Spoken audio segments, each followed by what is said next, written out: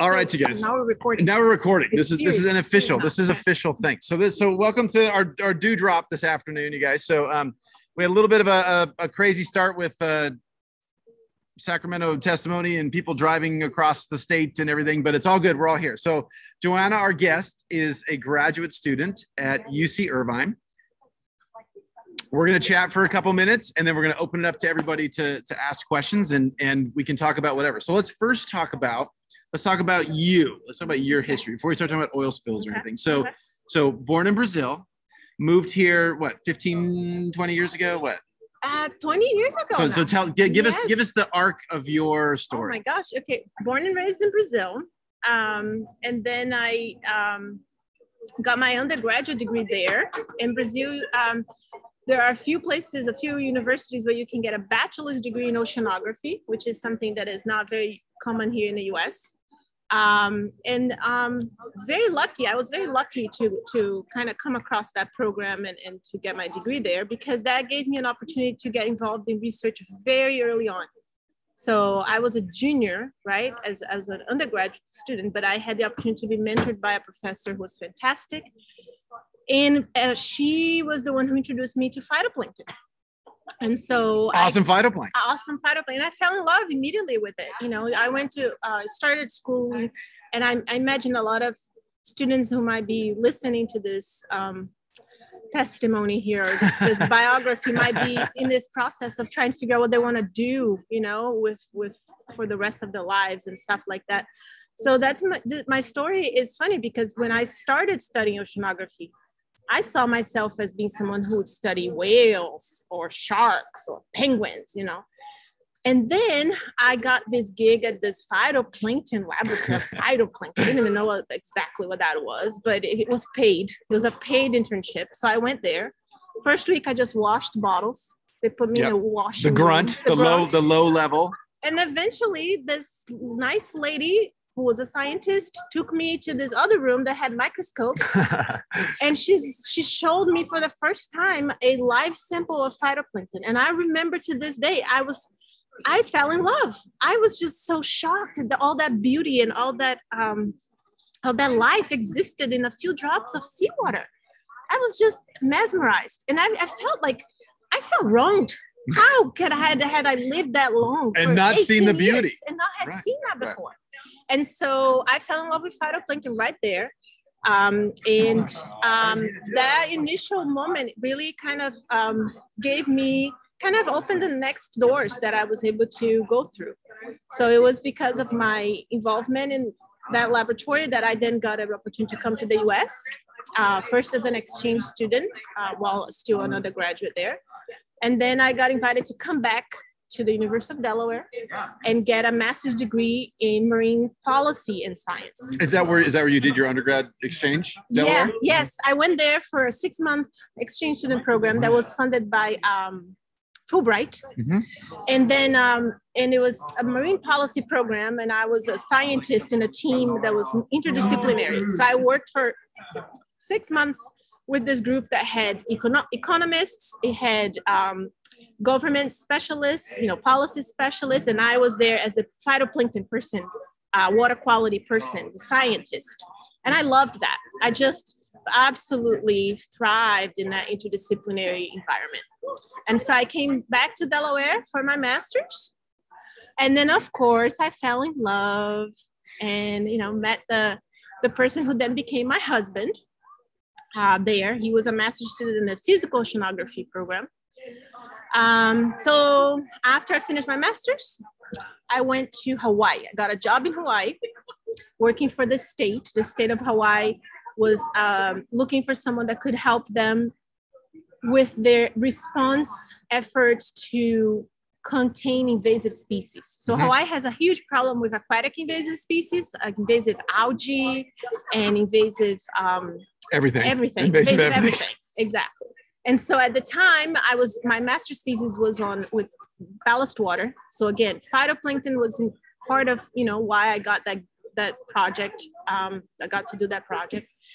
And then in Hawaii, I worked with this team, again, an interdisciplinary team, and it was a management job. But then, you know, my then fiance was here in California. So we got married and I moved to California. So love drew you back to love drew you to California. Love made me give up a job in Hawaii. Wow. That's love. Wow. Right? Aloha. Cheers to love. Aloha. Cheers to love, because right. That's good. Only love. And so, and you originally came to Southern California, or were you guys somewhere else? Yeah, no, he was a PhD student at UCI, getting a PhD in the exact same program I am in now. And he now works for NASA JPL. He works with global hydrology and climate change. But yeah, I still did not know what I wanted to study for my PhD. So I decided to take a little break, right? That was the decision after the master's. I'm like, I'm just going to take a little break. 10 years went by. Funny how that happens. Funny how that happens. I started teaching. I taught community college for several years, for 8 years. I love teaching. I love, you know, everything that I was able to do in a community college environment was just fantastic. I worked with so many different students, and we did projects, communication projects, science projects. And I love that, the opportunities that you get to explore. But I wanted to get a PhD. I just want everybody to call me doctor. That's pretty much, I want to be Dr. Mom. So I have a daughter. I want to make sure she calls me Dr. Mom. You know, I'm no longer married to that love of my life. And so I want him to call me Dr. XY. Right. We're best friends. We're best friends. Nice. So, you know, so that's it. I really want to get this PhD. I wanted to understand climate change. My students started asking me very good questions about climate change that I felt I needed to understand the problem better in order to give them complete answers. And so the time was right, and I went back, and now I'm finishing my PhD. That's incredible. Again, how time flies. 5 years have gone, and now 5 years is fast. Yes, that's 5 so years. fast Blink for a PhD. Oh crazy. my god! Oh my god! Okay, cool. So that's an excellent biography. Now give us the overview of what your PhD is on. Tell us about pollution and how that relates and all that stuff. Right. So it's a little bit of a stretch. So you guys have to kind of be patient here with me, okay? Because there's a lot of background that you need to understand in order to see the beauty of what I'm trying to accomplish with my thesis. But here it goes.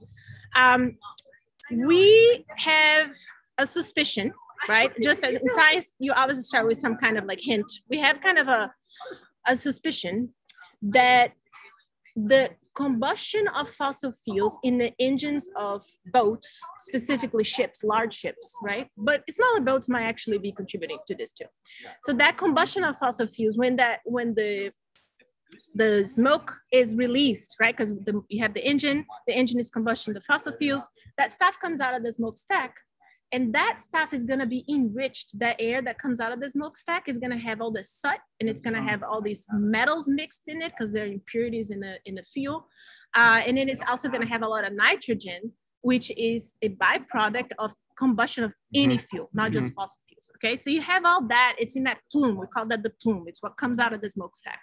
That plume starts to interact with the atmosphere and eventually settles on the surface of the ocean. Okay, so what we scientists, what particularly modelers, have been speculating, modelers and their math, right? Like they do all this math and they're like, there's something missing here with the iron budget. So they want to know where there's possible sources of iron coming from.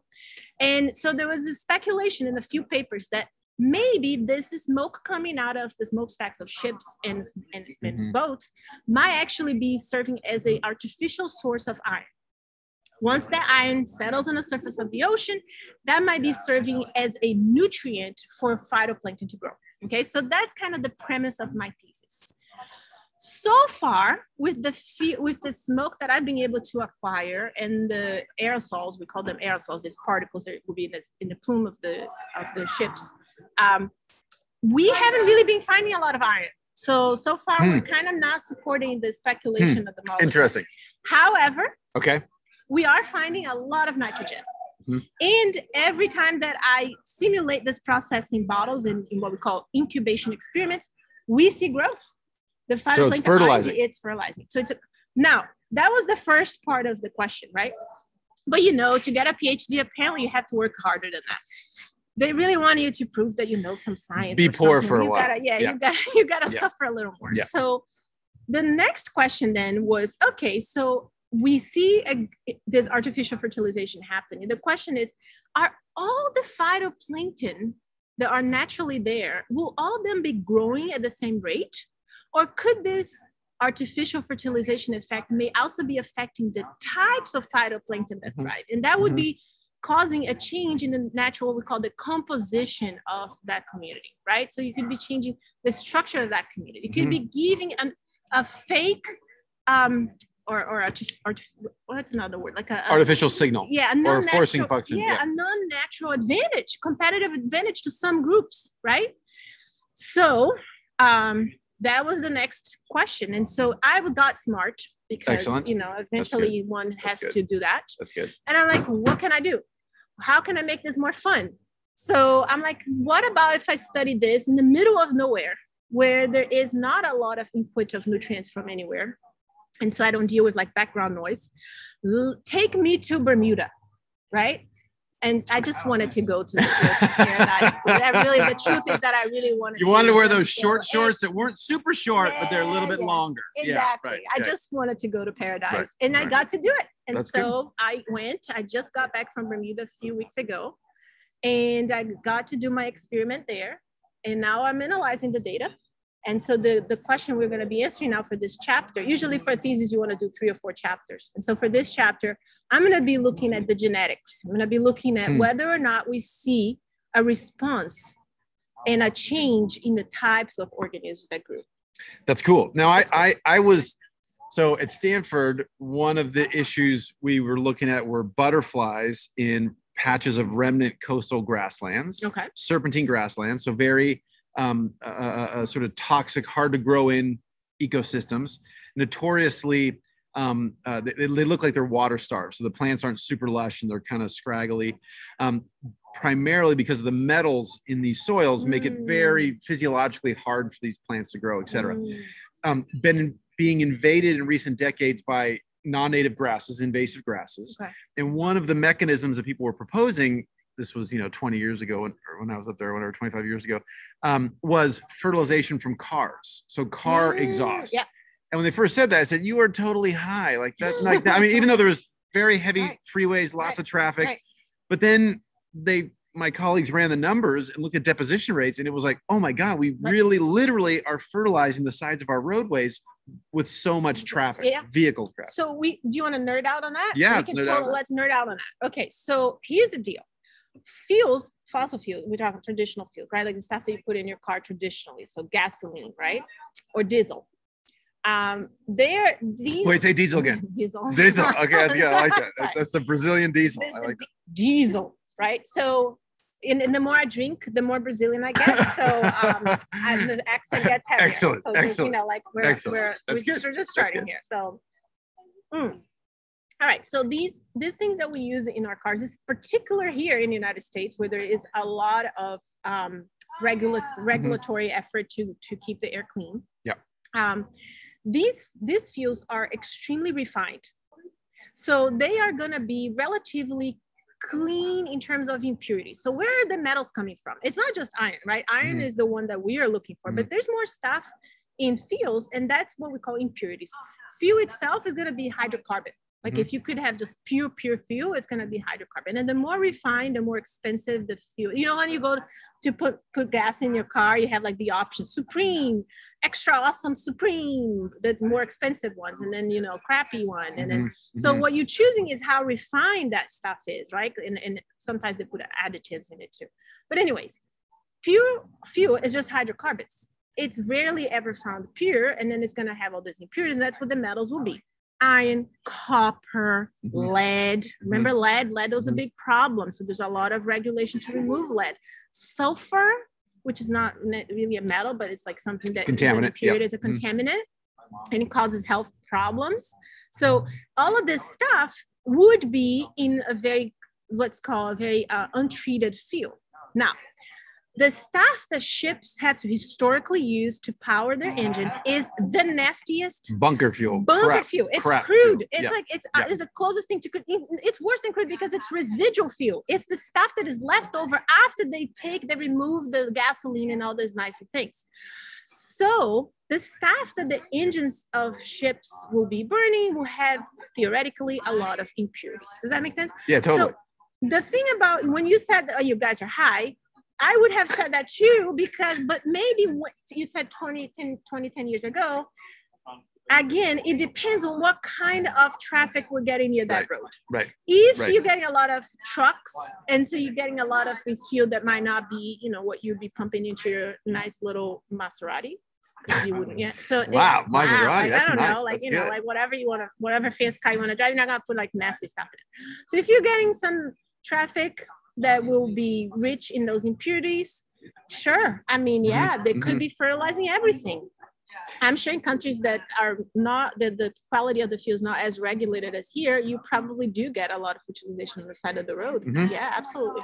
Yeah, and I'm going to open up in a second for people that want to start asking questions, but I'll just say that, that's also a theme I think I've noticed in many different, I've personally experienced in many different times and places, which is, people say, oh, are ships fertilizing the ocean or whatever? And the first pass is like, no way, probably not. I mean, theoretically maybe, but probably not. And then when we look closer, like, oh my God, the footprint of our species on this planet is so strong, and the ripples go so far that almost now when people say something, I go, oh yeah, that probably happens. It might be. Yeah, exactly. So, and in my case, we don't know yet if ships are fertilizing. Right. So now what we're gonna do is we're gonna bring all this information that we found experimentally to the modeler, so that they can scale up what I found in my experiments to like what we call basin-wide, grids. Large scale. But we do think that in certain places, especially specifically areas that are like semi-enclosed, like the Baltic Sea, significant, because you have so much ship traffic coming in and the circulation is limited. So obviously I'm not expecting to see the same impact in a place like Bermuda or in a place that is open ocean, even the coast of California, which you have a lot of circulation, but in places that you have restricted circulation and in the depth of the mixed layer too. Yep. The footprint of our species is something that somehow we gotta come to terms with at some point, because I know we are small, a speck of dust when we look at those big mountains around us, but we can cause some trouble. Totally. And as we've been talking about with the oil spill, that there's assault on top of assault on top of assault. So it's all this crazy stuff, maybe from that smokestack and the crazy thing from all this, which you guys get. Everybody probably here listening understands that. So with that, let me open up and see if you're welcome to unmute and ask a question or two or three to our lovely guest here. This is so cool.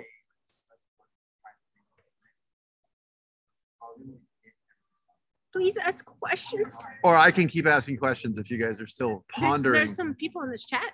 Are you guys texting questions? Here you go. Oh, sorry. This is logistics, microplastic stuff. Microplastic stuff. 12. We'll meet at 12, you guys. But okay, let me ask. While they're thinking of questions, let me ask. Okay, so I bumped into you. Yeah. Oh, I fell in love with it. How many times have I heard that? I fell in love with phytoplankton. Yeah, yeah, please. That's the nerdy side of things. That's good. Phytoplankton are awesome. Phytoplankton are awesome. I would say, well, let me ask this question. What's your favorite phytoplankton? What's your favorite plankton? Oh my gosh, that's so hard. I really love the dinoflagellates in general, right? So not just because they bioluminesce. No. Their actual shape. Their motion, their mobility. So phytoplankton, a lot of times you talk even to marine scientists and they think they're all the same. They're all a bunch of green little dots in the water. No. In fact, I have a YouTube channel, which I should update more often, in which I have a lot of videos that I made with my microscope. Cool. And you can see some really cool behavior. Phytoplankton actually have very, very interesting different types of behavior. And dinoflagellates, in my opinion, are the coolest because they do all sorts of weird things. So they're called dinoflagellates because they have two flagella.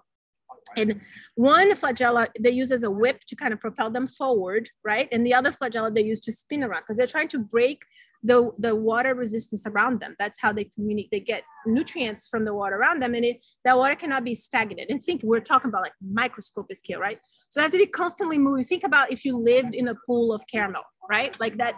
that thing is stuck all around you. You have to keep moving in order to acquire nutrients from the environment. So they do that, and then they move around, and then they check each other out. They don't have eyes, right? They're unicellular. It's one cell. They have eye spot? They don't have, they have the capacity to perceive light. Right. And they have the capacity to read chemical cues in the water. So a lot of these dinoflagellates, they reproduce both sexually and asexually, meaning they can duplicate themselves when things are good. But when things start to go, bad, and they know that their population is going to decline, they start reproducing sexually. So they have to find a mate that match their species. So they keep moving around and bumping each other, like checking each other out, and they'll check each other out. And then it's not my type. And then they'll just move along. Spin around somewhere else. And I have footage that is just so impressive. We don't know how they do this, but they do the craziest thing. So I have footage of these dinoflagellates they used to be called Serratium. They got renamed. Got renamed recently. They look like little Eiffel towers. What's the new? You mean the new genus? The genus now got renamed to Tripus. So now they're all Tripus. Okay. So anyway, these guys, we all still call them Serratium. What they do, they'll spin around, right? And then in my footage, what I saw, I had never seen this before. They will then find the empty case of another dead organism called the tintinism. Oh, cool. They will go inside. Oh, cool. Like Alien. Go inside. Awesome. And they go inside. Now, listen. They will put one flagella out and start whipping it out like this. Like a cowboy. Calling their friends. Right. The friend will come and go inside too. Wow. And then I'm not going to tell you what they do in there. Wow. Because this might not be appropriate. And then they swipe right or left or whatever the kids do. It might not be appropriate for this age group. It is the fun thing is that the capsule that they use of the dead organism is transparent. That's awesome. Yeah. That's super cool. Yeah. That's super cool. You can imagine like how much fun it was to actually make these videos. So my favorite are definitely the dinoflagellates. I think that there's so much about them that we still don't understand. The fact that they are they're unicellular organisms, and they are able to live such interesting and complex lives, including these interactions with others that we still don't understand. It's all happening in a drop of water. It's incredible. So okay, so before we go to the next question, it looks like Stacy has a question. We have some questions coming in. That's great. But I just want to say for clarity, for my students, we've talked about plankton and nekton, right? With the idea being that some things are primarily moved by currents and some things are moved by the organisms deciding to swim, the sharks and the whales. But, and that's sort of, we talk about that, and that's the basic idea for you guys to get the term, the ideas.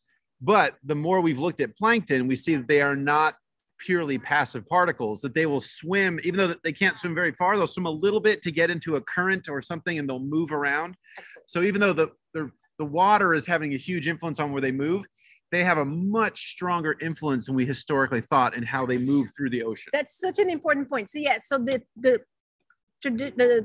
definition of plankton, right? It comes from the Greek word of floating with. So they float with, they cannot fight the current. That's why they're plankton. They cannot fight the current, but that doesn't mean that they don't move, right? They move. In fact, the largest migration in the world is done by zooplankton, which are also move with the current, but they move up and down the water column. So if there isn't a current actively pushing them away, they will be trying to move enough. They will be moving enough.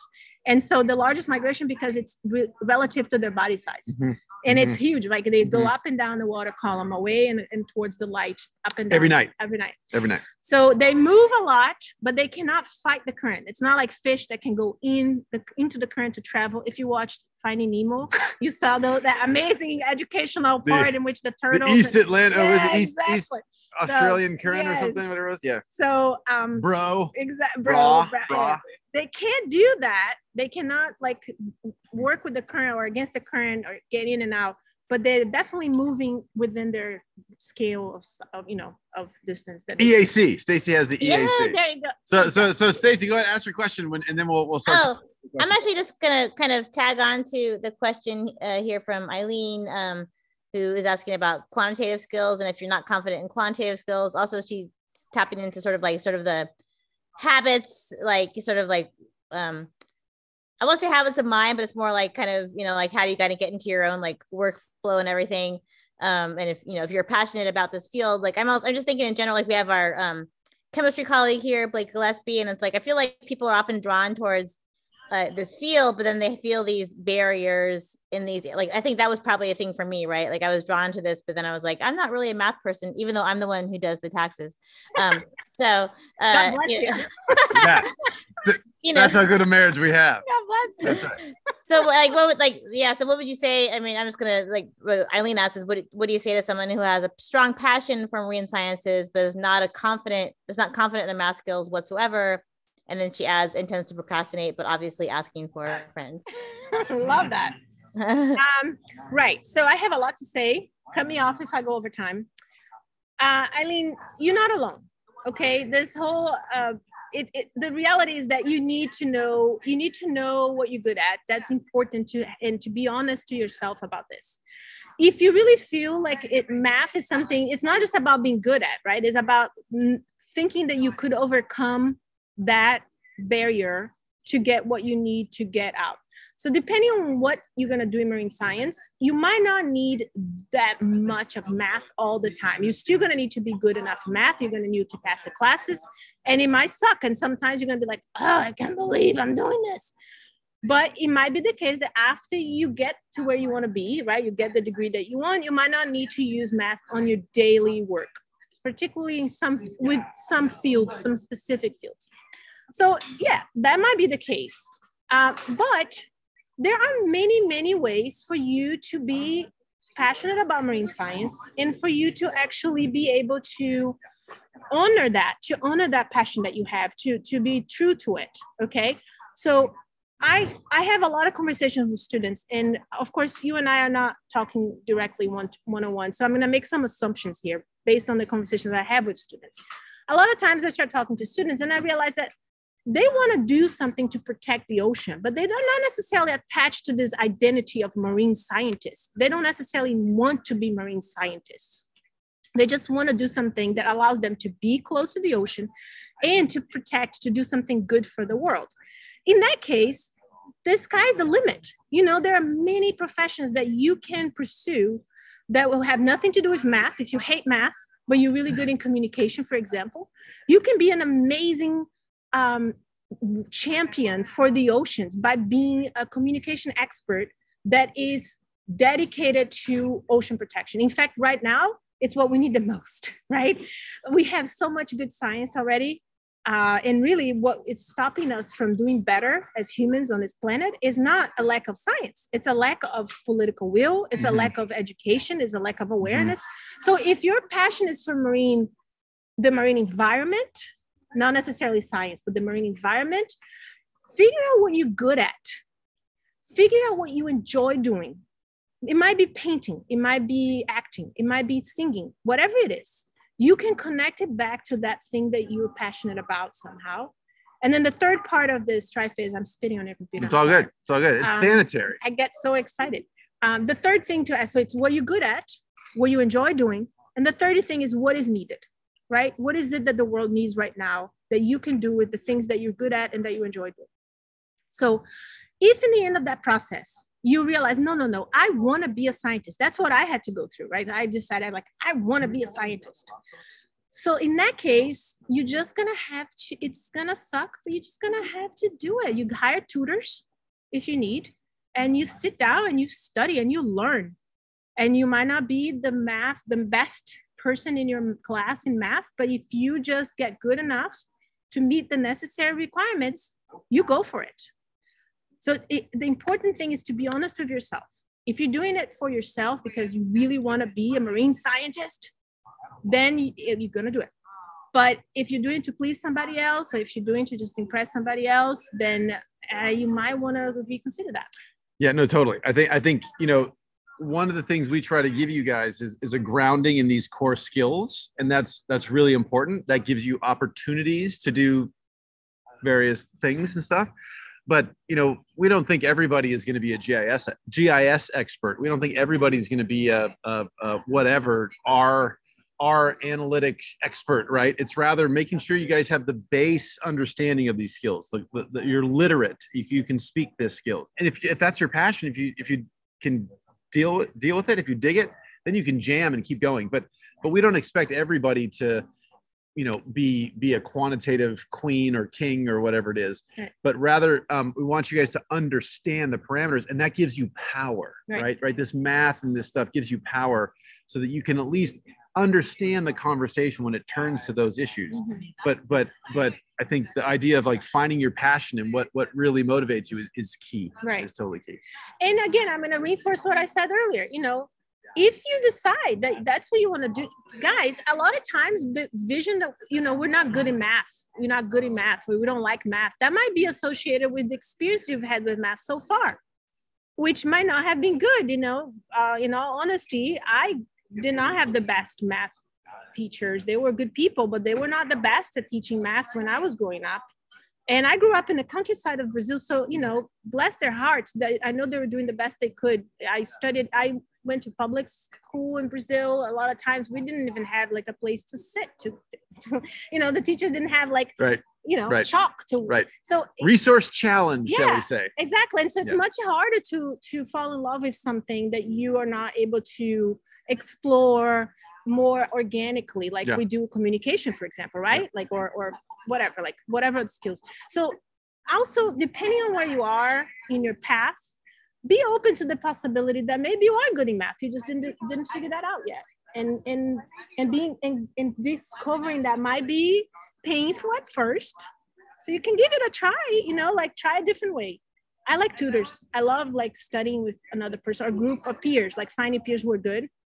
I always did that. I would find classmates who were good at things that I was not good at. And I still do that to this day. I find collaborators that are really good at what I'm not good at. And then I offer what my strengths are. Of course, good jokes, obviously. And then, wow. And then, and then that's kind of how I see the possibilities. And yeah, but you kind of have to be honest with yourself. Like, don't pursue something just because you think you don't have options. You have options. Awesome. I love it. Okay. So Kurt asks, I've always wondered how, unless you want to ask this yourself, Kurt, otherwise I'll read it. But if you want to unmute and ask, otherwise I'll say, I've always wondered how single-celled organisms are able to know or distinguish cells to consume some and then others to move away from them. So he was and avoid getting eaten. So he was talking about phagocytis. I'm impressed. Yeah. Well, incredible. There you go. You know what? That's a funny thing. They eat each other all the time, right? They eat each other all the time. In fact, we think that that's how the mitochondria came about. Yeah, right. Like one microscopic organism that ate another microscopic organism, and they do that all the time. Some of them still do. And had crappy digestive ability. Exactly. Right. So some of these dinoflagellates that I was talking about, they will eat other microorganisms. They will digest. They don't have chloroplasts. They will eat something, another dinoflagellate that has a chloroplast. They'll digest everything and keep the chloroplast inside for months, for weeks, but they don't live, for a long time. And they will keep that part of the thing that they ate. So in terms of eating, they're not going to eat themselves, obviously. And in the way they eat, right, is phagocytes. They will like sometimes envelop. Yeah, sometimes they'll throw like a net-like goo thing, and they'll capture it, and then they'll digest externally some of it, and then like I said, a lot of these organisms have the ability to read chemical cues in the water, so they will be somehow selecting a little bit, but it's limited. So a lot of times they will be eating things that that they shouldn't even. Like, yeah, it happens. A lot of times they will be eating, and they're eating the Ben & Jerry's. They're eating microplastics. Yeah, so we, covered with Ben & Jerry's. We haven't gotten to dinoflagellates to studying how dinoflagellates are dealing with microplastics. But one of my lab mates is studying right now the capacity that zooplankton copepods have to distinguish between microalgae and microplastics. Yeah, cool. And she's showing that they really can't tell them apart that well. We find a lot of microplastic in the guts of these copepods of zooplankton because they can't distinguish very well. So I would think that the dinoflagellates will probably just be taking whatever they find. And but they won't eat themselves, but they'll eat smaller things that might be from the same group of organisms. Yeah, absolutely. Awesome. Okay, anybody else? Somebody unmute, ask us another question. Or we actually have now been joined by an audience here. We actually have an actual student. Because we talk loudly. Yeah, because we talk loudly. So anyway, but anybody's welcome to unmute and just go ahead and ask your guys questions for Joana.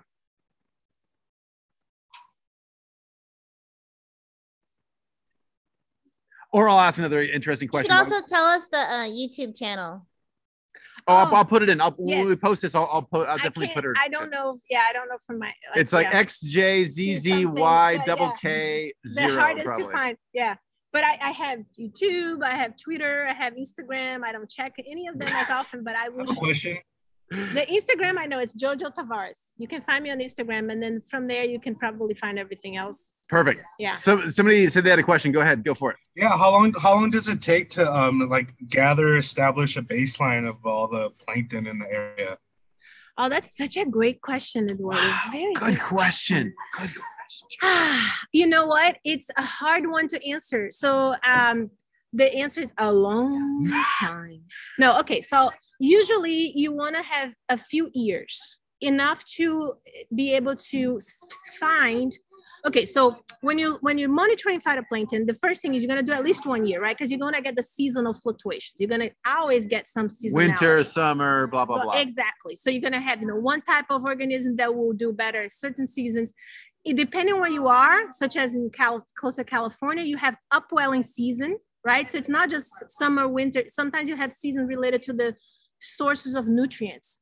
Here in Southern California, with upwelling, we have a lot of silica that comes to the surface so that we get diatoms. And you might have heard of this diatom that causes toxic blooms that kills the sea lions, the Pseudonychia. So you have these seasons that have to do with all these periodic changes. So you need at least 1 year. Then once you have 1 year, you can celebrate, you can drink some beer. Woo! Woo! And then you want 5 years or 6 years, because now you're going to try to get El Nino. You're going to try to get other seasons that happen in a multi-year scale. Then you get to 5 years, you probably if you're a professor. PhD's done. PhD is done. And you you apply for a job somewhere and hopefully that one. And then now you're going to want to extend for 10, 15 years. Now you're going to be able to start seeing these larger timescales in action and how organisms may actually replace others depending on change. For example, if you have a river that starts to discharge a lot of nutrients, right? That's not going to be an overnight change that you're going to see. You're going to see a gradual change of that community adapting. So the answer to your question, Eduardo, is really depends on what you're studying. If you're studying the immediate impact of an oil spill, a few months will be enough, especially if you already have a baseline. The study that we're doing, we're piggybacking on a 10-year monitoring program baseline. So 10 years of data, right? From who? For From the who? Martini, Adam Martini. Okay. Right? We also have 5 years of a somewhat of a monitoring program with the Orange County Sanitation District that we've been doing through the Mackey Lab. So we have a little bit of a understanding of who should be in the water this time of year. But if you really want to claim that you understand the phytoplankton of a certain region, you want to have 10, 20 years of data. That is solid. And a lot of places you will have, a lot of coastlines will have those really long timelines, which is pretty neat. And I want to encourage you guys as young people, you can create your own data set, right? So our roadkill, public opinion polling, all kinds of stuff, right? That starts with a year or two. And then it's like, we'll monitor for another year. Our Sandy Beach monitoring, all that kind of stuff. Stuff you're passionate about, just start taking notes, right? What birds do you see out in front of your window? Those kind of things. That doesn't seem like it's a very complex thing or a super sciencey kind of thing. But if you record things consistently and over time, fantastically important data sets. Right. And another way to get involved is through citizen science programs. We're not calling citizen science anymore. We're calling them community science programs. It's really cool.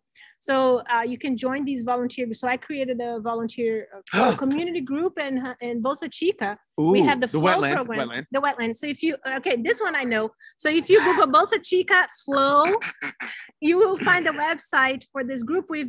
So my daughter is 7. That means the group is 8 years old. And we've been collecting samples. We only look for harmful algal phytoplankton. Yeah, so only the phytoplankton that may be toxic. That's what we monitor there.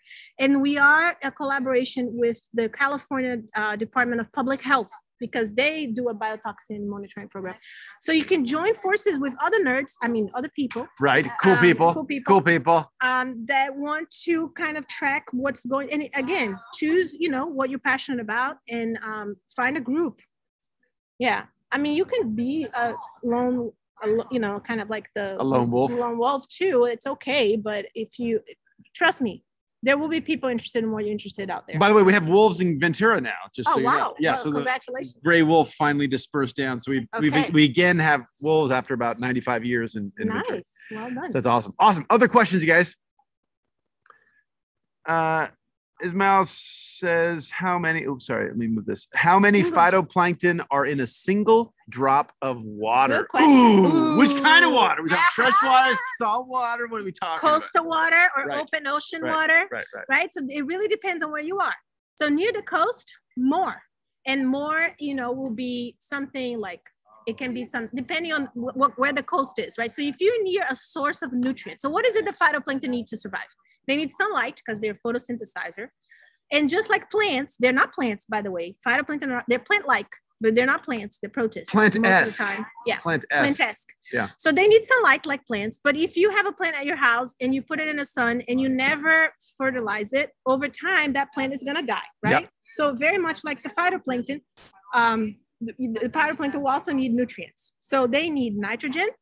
They need carbon. That's one, but that's plenty, right? They get it from the atmosphere, and we're putting a lot of carbon there, so there's no shortage of carbon. We're helping out. We're doing good things in one sense. Oh my gosh, right. Yeah, they're not limited by carbon ever, right? Even before we started pumping carbon in the atmosphere, they were never limited by carbon anywhere. So carbon, then they need nitrogen, and they need phosphorus. So these are what we call macronutrients. They need a lot of it, and then they need tiny little amounts of iron, molybdenum, cobalt, zinc, selenium, depending on the type. They will also need silica. If they're diatoms, they need silica. So that combination of nutrients, if there is a lot of those nutrients anywhere, will result in more phytoplankton. So that drop of water will have a lot more phytoplankton. And we're talking enough that if you have, for example, like in the Gulf of Mexico, where you have the runoff from the farms, there's just so much nutrients coming in, you have blooms, the water turns green. So you're talking about thousands of organisms in one tiny little 1 ml drop of water, right? And that's nasty, because what happens? Imagine you have all these phytoplankton growing, right? They grow really fast because there's all these nutrients. They get a lot of light to the surface. What starts to happen to the phytoplankton that is underneath that one? They don't get enough light. So they start to die. Skanky. Oh my gosh, the whole thing starts to stink. And then they use oxygen, because now the bacteria the bacteria are not photosynthetic. They're eating the dead phytoplankton. They use up all the oxygen in the water, and that causes fish to die. That's what we call eutrophication, okay? And that causes dead zones, the famous dead zones. So in one drop of that water, you're gonna have thousands to sometimes millions of organisms if you count the bacteria. What? Millions of organisms? If you count the bacteria in like 1 ml of water. Wow. Yeah, if you count the bacteria, you can get that high, depending on how eutrophied the place is. Like for phytoplankton, you're gonna be hundreds to thousands maximum, never millions. But if you count the bacteria, which we cannot see with a microscope, you need to like do all the kind of testing for that. So you're talking about a lot of organisms. But for example, where I went in Bermuda, I went to one of these really cool places that have one of these time scales. Eduardo, you were asking about time series.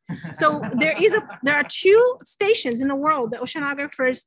The famous Bermuda station. The Bermuda, it's the BATS. So it's Bermuda Atlantic Time Series. Right, yeah. And then you have HOT, which is the Hawaiian. Oh, I don't know about that one. Yeah, it's the Hawaiian Time Series. It's the Hawaiian. Absolutely awesome time series. Yeah. I should know. Anyways, you have HOT and BATS. These are 2 stations that are located in really remote locations. That means that they don't get a lot of nutrients. There's no land nearby to give them the nitrogen, the phosphorus.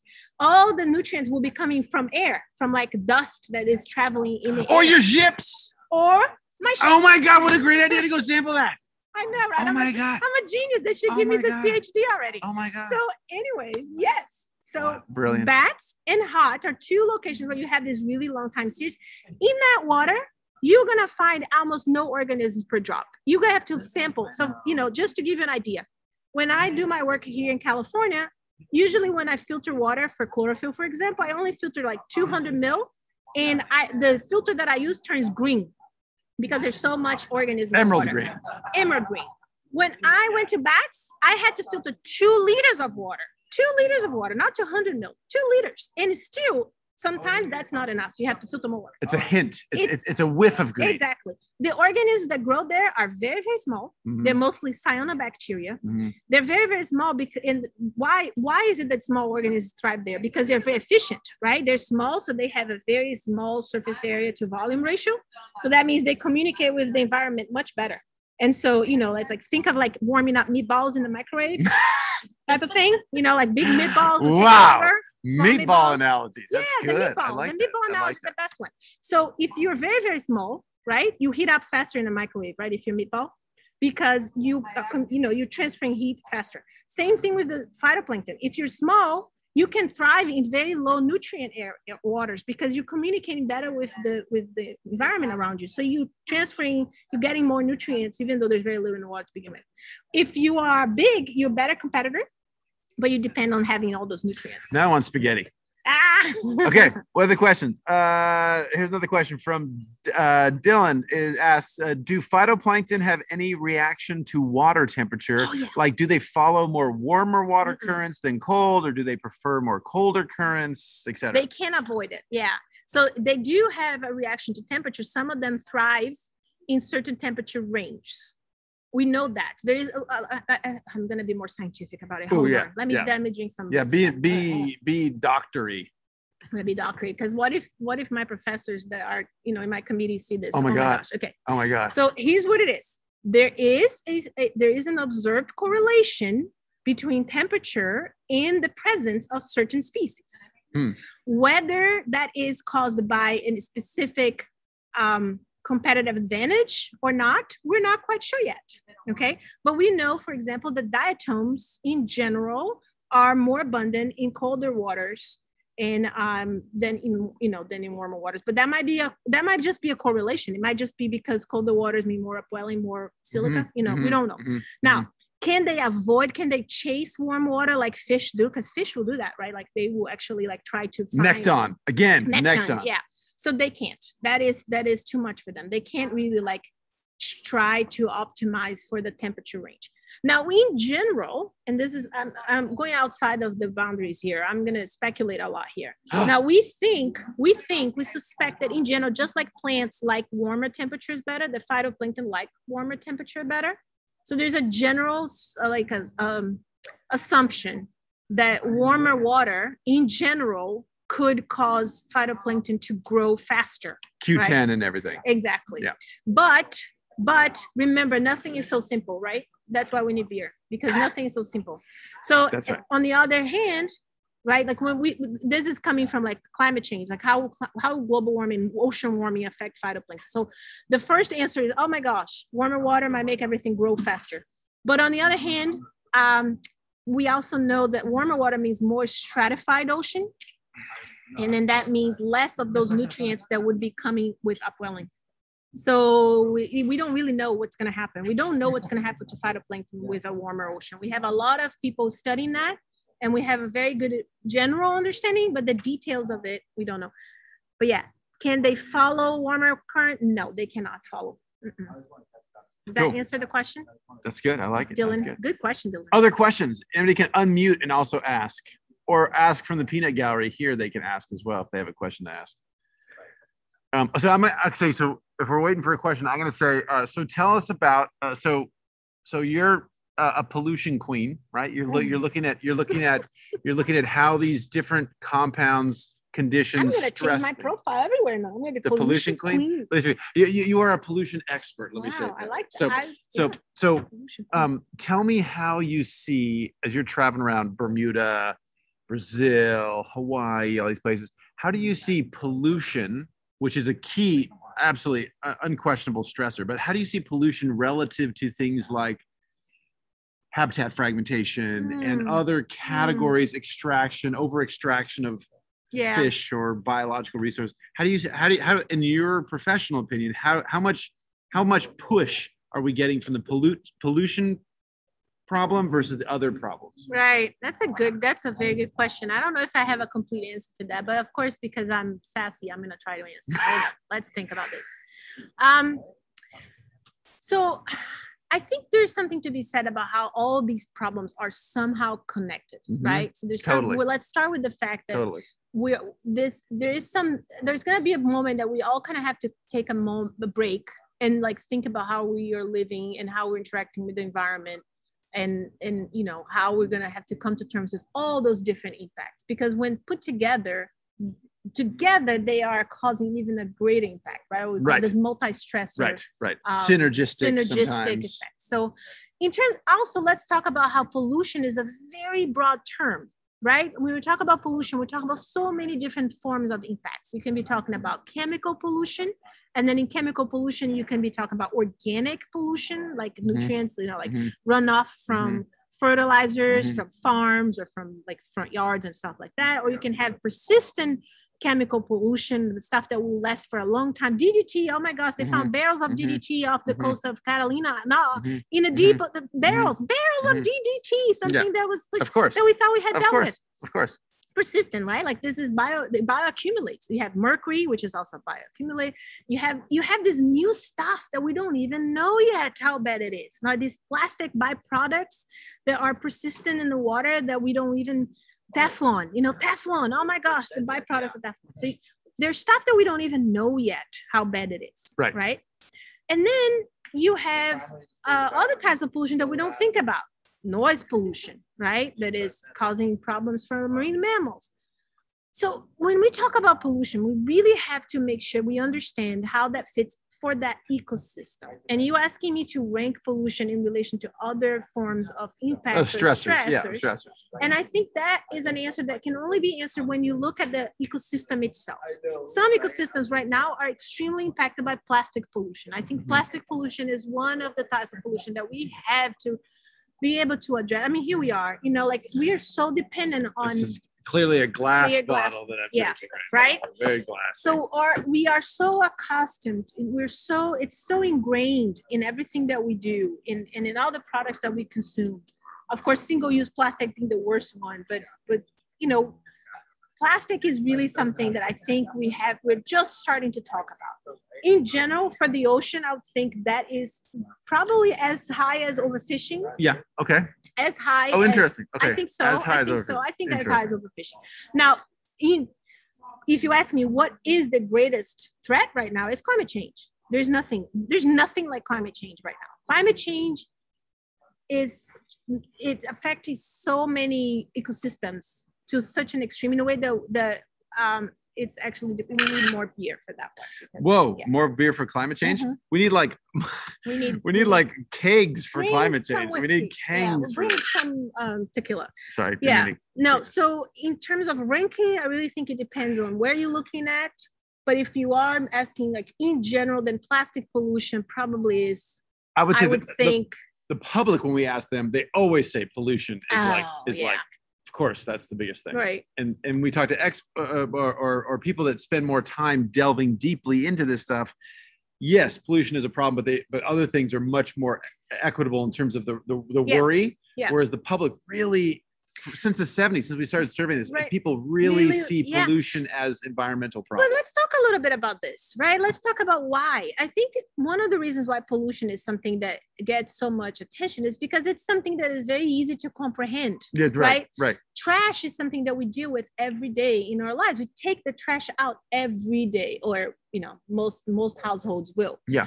And so it's something that is very, I don't want to use the word easy because it implies that the other things are not attainable. They are, but it's just very tangible. It's very part of our everyday life. Yeah. The other stressors are things that might be happening in a time scale and a spatial scale that is sometimes hard for us everyday people to comprehend unless you work with that. Right. So I think there's something to be said about the way we communicate environmental problems to the public, and how there are some things that are just easier to grasp. And if you think about it, climate change is a pollution problem. Totally. Right? Totally. No question. Overfishing is not a pollution problem. It's a consumption problem. It's like it's a management problem, really. That's what it is. It's like it's a tragedy of the commons problem, really. But a lot of these other problems that we are dealing with, they are kind of connected with like a broader lack of management. And so, yeah, I think in terms of pollution, you're right. In some places, it might not be the top one priority, but for people, it's easy to understand. I think also in the popular conception, I think it's when we ask them about pollution, they often talk about the power plant, whatever. And so I think it's also, I think what you said is totally right, but I think it's also the other layer is that people are like, it's that bad guy that's doing it. Not me. Yeah. I don't pollute, but that thing over there pollutes. That's a good point. That's a good point. Yeah. So it's easy to attribute the causative, like the culprit. To blame. The blame. Yeah, that's true. Although with plastics now, I think most people realize that it has to do with our. Yes.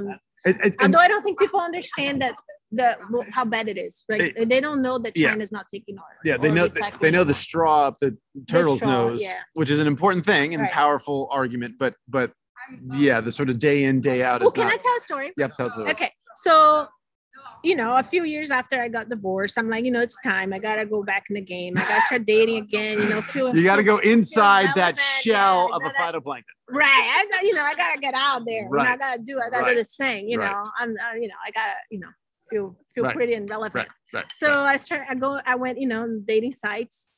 And create my little profile, and of course, like a tree hugger. Like I'm an environmentalist. I'm really serious about this. And if you're not serious about this, it's not gonna work out. If you don't love the planet, you can't love me. Exactly. Yeah. Okay. So I found this cute guy. He's a wave photographer. I'm like, dude, perfect for me. Like wave photographer. And he also said that he was also a tree hugger, like super into the environment. And we go out on the first date. He shows up with a plastic bottle, very much like this one that you have here. You mean you're talking about this bottle right here? What a bastard would buy that bottle. So he shows up with a single-use plastic bottle. And you're like, game over. You're like, game over. Swipe up or right or whatever the hell it was. Hello. Swipe left. I'm like, hello, you're cute and everything, but what's that? I thought we had discussed the environmentalist. And it's recycled. He tells me, don't worry, babe, I recycle.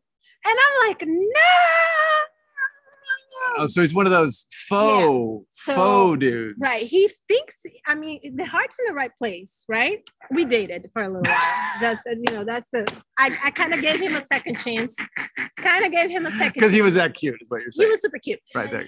Yeah. Right. I gifted him a reusable bottle with stickers for him to put on and look cool. Excellent. Gave him the Yeti bottle. Excellent. Wow, that's expensive. Yeti. Oh man, I invested. Wow, he must have been really cute. He was really cute. He must have been really cute. But what I'm telling this story is to highlight the fact that we really have been relying on this systems solutions for our problems, right? Like, so this guy, again, he is a good guy.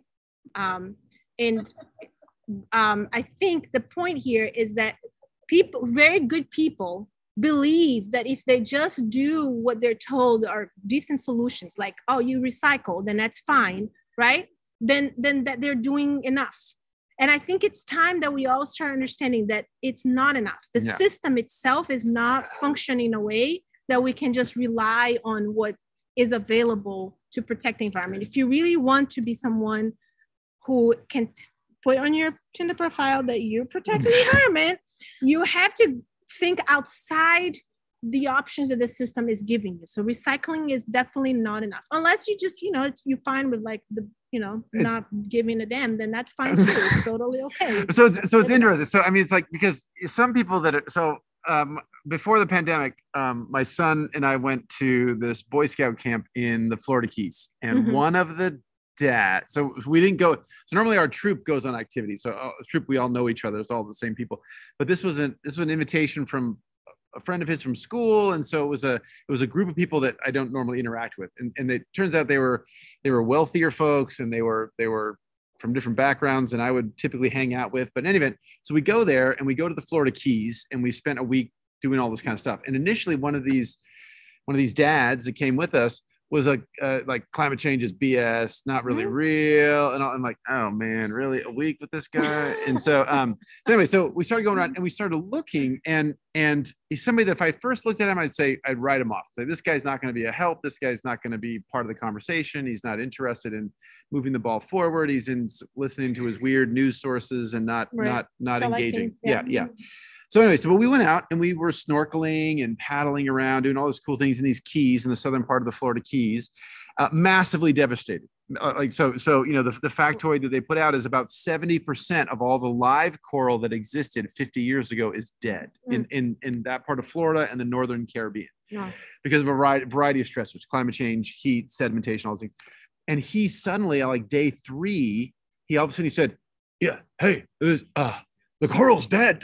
I'm like, yeah, right. That's what we've been swimming over dead coral for the last couple of days. And he said, no, like people need to know this. And so it was like, don't be snarky. Don't be snarky. Yeah, go ahead, talk to the guy. And so basically he said, we got to tell people like this climate change thing is a real effing thing. Yeah. And I was like, yeah, it is. And so, and it wasn't like he had that thing that day, like the rest of the trip, he's like, what do? We got to do this. We got to do this. We got to do that. And so that was someone that sometimes you can get through to folks. Absolutely. The other thing to say about that was when I was an undergrad, when I was where you guys are now, there was this book that was 50 simple things you can do to save the earth. And so it was like, you know, change a light bulb, or we didn't have LEDs at the time. We had compact fluorescents. Like, and there was a huge debate amongst my friends about whether that's right. Is it, I mean, in one sense, for the gentleman like we're talking about, that won't do anything, a simple step is going to start you down the road.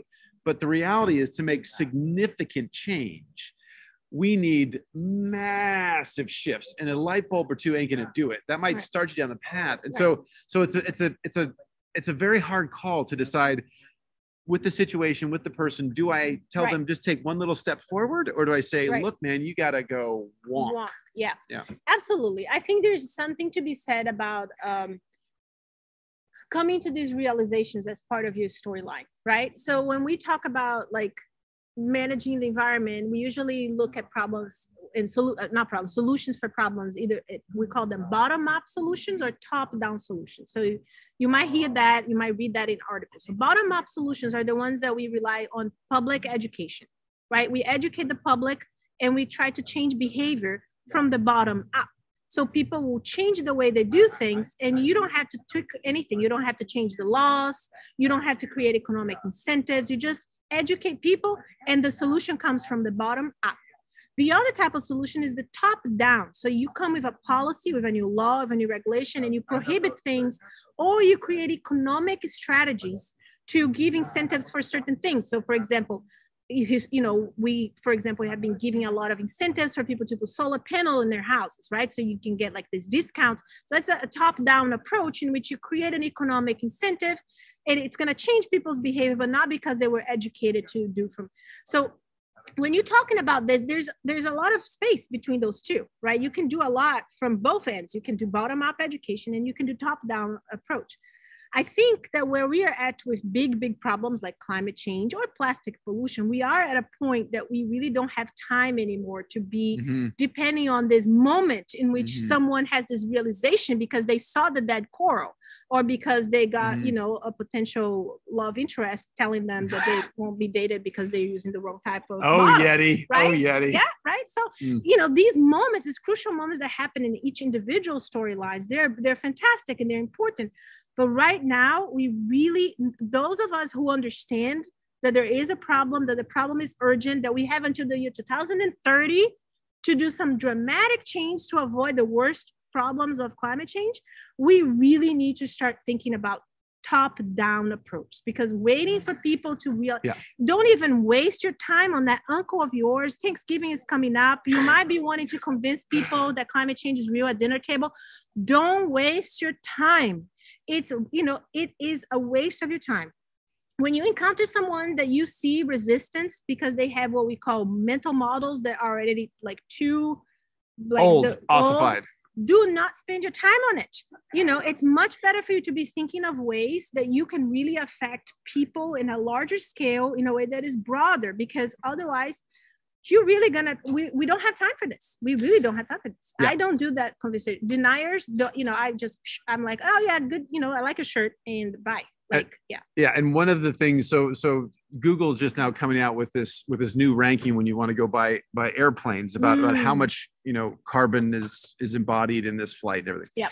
And so, that's a helpful thing, but there's also related to this conversation is this notion that the responsibility is on you. You do have a lot of responsibility, but to sort of put everything off on you, the consumer or whoever, to somehow read all these books and know all these indicators, that's not really fair, right? I mean, so you should educate yourself, but we also have systems in place, right? We have regulation for how fast we drive on the roads, and we have to wear seat belts and stuff. And that you don't create that; that's created by the system. And so we should expect that type of help as well to get us out of this problem. And we have a lot of people who have profited from this little story of like everybody needs to change their way. Yes, everybody's going to have to change their way, but it's not something that's going to happen just you wake up and you're like, I'm going to just do everything right. I'm going to grow my hair super long tomorrow. Clearly. It's just not going to, so we know, for example, so carbon footprint, right? It's something that I was one of those people that used to tell people, calculate your carbon footprint, and save water when you're showering. Yeah, jerk. Be in a shower to save water. Yeah, jerk. That? Yeah, jerk. Like do stuff like that. Yeah. Like do stuff, like crazy stuff to, minimize your carbon footprint. The pee in the shower is not for carbon footprint, it's for something else. So anyways, carbon that's footprint related to plankton again. Turns out, the whole idea of carbon footprint, I learned recently, historians have now proven, it was invented by the fossil fuel companies. Yeah, it was part of their paid misinformation campaigns. They actually paid someone to come up with that idea and to publicize. They paid for that to become a thing. And so carbon footprint was something that was used for years to just keep us busy. We're like calculating our carbon footprints, right? And while they're banking, they're laughing all the way to the bank because, when you look at like how the carbon is actually produced, who profits from carbon, who have been profiting historically, it boils down to like a handful of companies. And so pernicious. It really is. So it's like the kind of stuff, I'm not saying